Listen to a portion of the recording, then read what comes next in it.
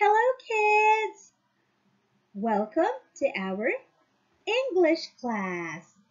It's the start of the third quarter, and for the first week, we will identify specific sounds from a background of different sounds heard.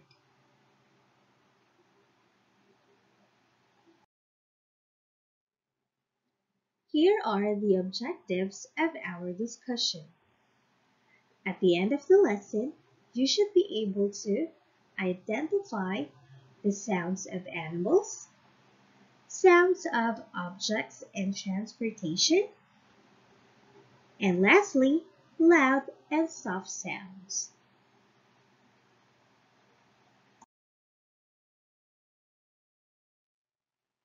Before we start with our new lesson, let's read the paragraph on page 1 of our English module and draw a heart on the pictures that you heard in the park. Let's read the paragraph together. One sunny morning, you and your family went to the park. You saw many things and heard different sounds while riding your bike. What sounds did you hear? Very good. We heard the sound of a radio playing a song. We also heard a ball being dribbled by the boy. Did you also hear the dog barking? You're right. We also heard the birds chirping while flying. And lastly, we heard the sound of an airplane going to another place. Good job, kids!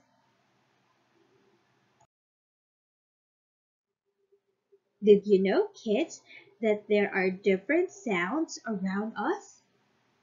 People, animals, transportation, musical instruments, and many other things can produce sounds.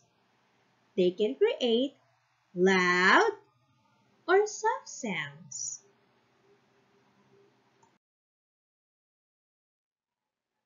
A loud sound has a high volume, just like the sound from a bomb exploding and beating of drums. On the other hand, soft sound has a low volume. For example, the blowing of the wind and two people whispering.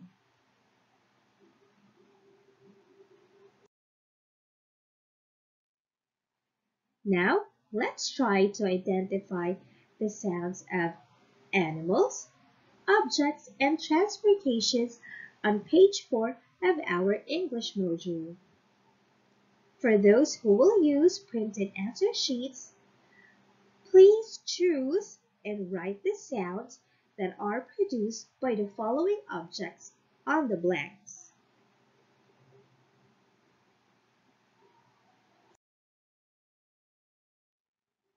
After that, let's identify if the following objects produce loud or soft sound. Write them on the proper column.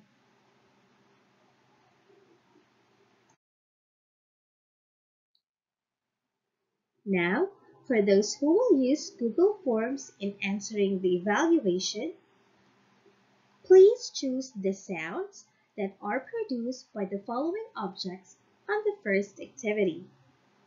While on the second task, kindly click loud if the object produces loud sound and soft if it produces soft sound.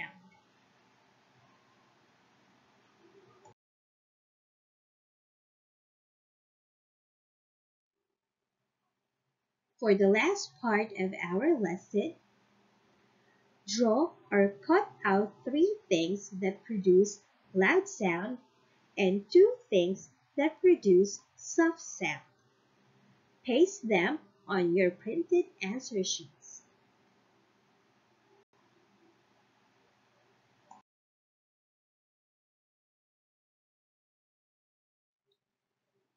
For those who will use Google Forms, choose the words that will complete the following sentences on the Let's Create part.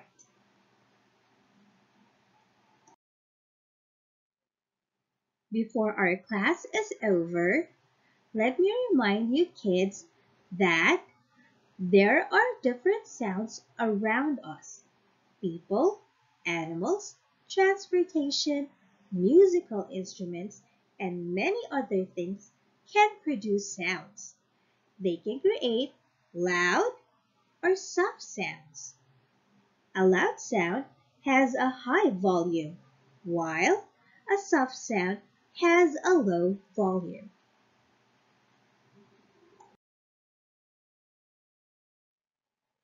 That's it for this week, children. Thank you for listening. See you next time. Goodbye.